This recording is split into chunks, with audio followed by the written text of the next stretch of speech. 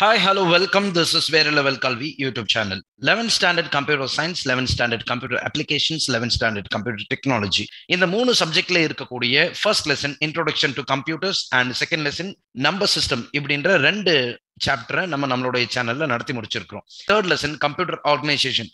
இந்த சாப்டர் நம்ம already start பண்ணிட்டோம். கடைசி அந்த சாப்டர்ல நாம பார்த்த வீடியோ 3.5 மெமரி டிவைசஸ் அப்படின்ற டாபிக்கை பார்த்திருந்தோம். ஸோ இந்த வீடியோஸை நீங்க இதுவரையும் பார்த்ததில்லை அப்படின்னா நம்மளுடைய டிஸ்கிரிப்ஷன்ல அதுக்கான லிங்க் இருக்கு, அதை நீங்க கிளிக் பண்ணி அந்த லெசன்ஸை நீங்க வாட்ச் பண்ணிக்கலாம். இந்த வீடியோல 3.5.1 ரேண்டம் ஆக்சஸ் மெமரி அப்படின்ற டாபிக்கை பத்தி தான் நம்ம பார்க்க போறோம். ரேண்டம் ஆக்சஸ் மெமரினா என்ன? What is the purpose of the random access memory? What is the use of the random access memory and what are the types of random access memory அப்படின்றத பத்தி பார்க்க போறோம். வாங்க வீடியோக்குள்ள போகலாம். RAM அப்படின்னா random access memory. So random access மெமரினா என்ன? நம்ம ஆல்ரெடி ஃபர்ஸ்ட் லெசன்ல இருந்து டிஸ்கஸ் பண்ணிக்கிட்டு இருக்கக்கூடிய ஒரு டாபிக் தான். Random access memory is known as main memory. கம்ப்யூட்டர்ல இருக்கக்கூடிய மெயின் மெமரி எது? Random access memory. This is available in computers in the form of integrated circuit. இந்த ரேமை பொறுத்தவரையும் நிறைய இன்டகிரேட்டட் சர்க்யூட்ஸ் எல்லாம் மிக்ஸ் ஆகி இருக்கிறது தான் ஒரு ரேம் அப்படின்னு சொல்லுவோம். அதான் சொல்றாங்க. இது எந்த மாதிரி ஃபார்ம்ல இருக்கும் அப்படின்னா இது இன்டகிரேட்டட் சர்க்யூட் ஃபார்ம்ல இருக்கும். Next, it is the place in a computer. கம்ப்யூட்டர்ல இருக்கக்கூடிய பிளேஸ் என்ன மாதிரியான பிளேஸ்? ஆப்ரேட்டிங் சிஸ்டம் அதுல தான் போய் ஸ்டோர் ஆகும். அப்ளிகேஷன் ப்ரோக்ராம்ஸ் அதுல தான் போய் ஸ்டோர் ஆகும். நம்ம ஸ்டோர் பண்ணி வைக்கக்கூடிய எல்லா டேட்டாவும் அதுல தான் ஸ்டோர் ஆகும். பட் எல்லாமே எப்படி ஸ்டோர் ஆகும்னா டெம்பரரியா ஸ்டோர் ஆகும். It is the place in a computer where the operating system application programs நம்ம டேட்டா இன் current use R kept temporary. ஒவ்வொரு டேட்டாவும் அப்ளிகேஷன் ப்ரோக்ராம்ஸும் ஆப்ரேட்டிங் சிஸ்டமும் டெம்பரரியா ரேம்ல போய் ஸ்டோர் ஆகும். The smallest unit of information that can be stored in the memory is called bit. நம்ம store பண்ணக்கூடிய சின்ன சின்ன மெமரியை தான் நம்ம என்ன சொல்றோம்? பிட் அப்படின்னு சொல்றோம். பிட்டோட ஃபுல் ஃபார்ம் என்ன? Binary digit. பைனரி டிஜிட்னா எப்படி இருக்கும்? ஜீரோஸ் அண்ட் ஒன்ஸ் கலந்தது தான் பைனரி டிஜிட். ஸோ ஒவ்வொரு ஃபைலும் எப்படி ஸ்டோர் ஆகும் அப்படின்னா பைனரி ஃபார்ம்ல தான் ஸ்டோர் ஆகும். அது ஒவ்வொன்றுமே ஒவ்வொரு மெமரியில போய் ஸ்டோர் ஆகும். நம்மளுடைய ஃபைல்ஸ் எல்லாமே பைனரி ஃபார்ம்ல மெமரியில போய் ஸ்டோர் ஆகும். ஸோ அது ஜீரோஸ் அண்ட் ஒன்ஸ். அந்த ஜீரோஸ் அண்ட் ஒன்ஸ் தான் நம்ம என்ன சொல்லுவோம்? பைனரி டிஜிட்னு சொல்லுவோம். அதான் அங்க சொல்றாங்க, the smallest unit of information that can be stored in a memory is called bit. மெமரியில store ஆகக்கூடிய ஸ்மாலஸ்ட் இன்ஃபர்மேஷன் தான் நம்ம என்ன சொல்றோம்? பிட் அப்படின்னு சொல்றோம். The memory can be accessed by a collection of 8 bits which is called byte. இதையும் second லெசன்லயே படிச்சிருப்போம். ஒரு பைட்னா எவ்வளவு? 8 பிட்ஸ் சேர்ந்தது தான் ஒரு பைட். அதான் இங்க சொல்லியிருப்பாங்க, the memory can be accessed by a collection of 8 bit. 8 பிட்டா தான் நம்ம கலெக்ஷன் பண்ணி மெமரியில ஆக்சஸ் பண்ணுவோம். அப்படி 8 பிட்ஸ் சேர்ந்தது தான் நம்ம என்ன சொல்றோம்? ஒரு பைட் அப்படின்னு நம்ம சொல்றோம். It is a volatile memory. அப்படின்னா என்ன அர்த்தம்?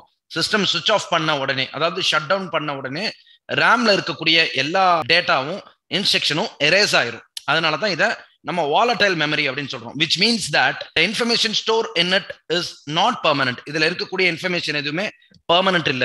so as soon as the power is turned off, whatever data that resides in RAM is lost. Power of பண்ண உடனே என்னெல்லாம் டேட்டா ரேம்ல இருக்குதோ அந்த ரேம்ல உள்ள டேட்டா எல்லாமே லாஸ் ஆயிரும். இந்த ரேம்ல நம்ம both read and right operations ரெண்டுமே பண்ணிக்கலாம். அதாவது நம்ம ஸ்டோரும் பண்ணலாம், ஸ்டோர் பண்ணதை நம்ம எடுத்து ரீட் பண்ணியும் பார்க்கலாம் அப்படின்றதுதான் read and write operations. So it allows both read and write operations. பொதுவா random access memory-ய 2 டைப்ஸா நம்ம பிரிக்கலாம். There are 2 basic types of RAM. எதை வச்சு பிரிக்கிறாங்க அப்படின்னா RAM டேட்டாவை எப்படி ஸ்டோர் பண்ணுது அப்படின்ற டெக்னாலஜி அடிப்படையில 2 டைப்பா பிரிக்கிறாங்க. There are 2 types differ in the technology they used to hold the data. They are static and dynamic.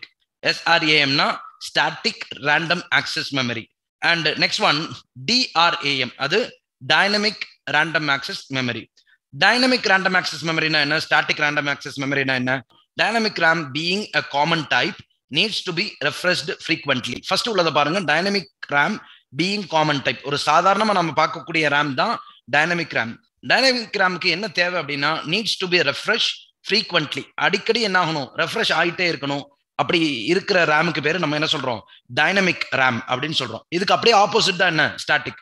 Static ரேமை பொறுத்த வரையும் டைனமிக் ரேம் மாதிரி திரும்ப திரும்ப ரெஃப்ரெஷ் ஆகிட்டே இருக்கணும்ன்ற அவசியம் இல்லை. டைனமிக் ரேம் தான் ஃப்ரீக்வெண்டா ரெஃப்ரெஷ் ஆகிட்டே இருக்கணும். ஆனால் ஸ்டாட்டிக் ரேமை பொறுத்த வரையும் static RAM needs to be refreshed less often which make it pastor. Refresh ஆக தேவையில்லை அப்படிங்கிறதுனால டைனமிக் ரேமை விட ஸ்டாட்டிக் ரேம் ஃபாஸ்டாவே இருக்குது. ஸோ அப்போ டைனமிக் ரேமுக்கும் ஸ்டாட்டிக் ரேமுக்கும் உள்ள டிஃபரன்ஸ் என்ன? டைனமிக் ரேம்னா ஃப்ரீக்வெண்டா ரெஃப்ரெஷ் ஆகிட்டே இருக்கணும். ஆனா ஸ்டாட்டிக் ரேமை பொறுத்தவரையும் ஃப்ரீக்வெண்டா ரெஃப்ரெஷ் ஆகணுன்ற அவசியம் இல்லை. டைனமிக் ரேமை பொறுத்தவரையும் அடிக்கடி ரெஃப்ரெஷ் ஆகுறதுனால ஸ்லோவா இருக்கும். ஸ்டாட்டிக் ரேம் அடிக்கடி ரெஃப்ரெஷ் ஆக தேவையில்லை, அதனால இது ஃபாஸ்டா இருக்கும். Static RAM is more expensive than dynamic RAM. Static ரேமை விட டைனமிக் ரேம் எப்படி இருக்கும்? காஸ்ட் வைஸ், பிரைஸ் வைஸ் அதிகமா இருக்கும். ஸோ இது ரேமை பத்தியான நம்ம புக்ல இருக்கக்கூடிய கண்டென்ட். இன்னும் அடுத்தடுத்த வீடியோஸ்ல அடுத்தடுத்த டாபிக்ஸ் பத்தி பார்க்கலாம். அதுவரையும் ஸ்டே டியூன் வித் வேற லெவல் கல்வி யூடியூப் சேனல். இந்த வீடியோல உள்ள கண்டென்ட்ஸ் உங்களுக்கு பிடிச்சிருந்தா, புரிஞ்சிருந்தா லைக் பண்ணுங்க, உங்களுடைய ஃப்ரெண்ட்ஸுக்கு ஷேர் பண்ணுங்க. உங்களுக்கு ஏதாவது டவுட்ஸ் இருந்துச்சுன்னா அதை கமெண்ட் பண்ணுங்க. வேற லெவல் கல்வி யூடியூப் சேனலை சப்ஸ்கிரைப் பண்ணலன்னா சப்ஸ்கிரைப் பண்ணுங்க. தேங்க்ஸ் ஃபார் வாட்சிங்.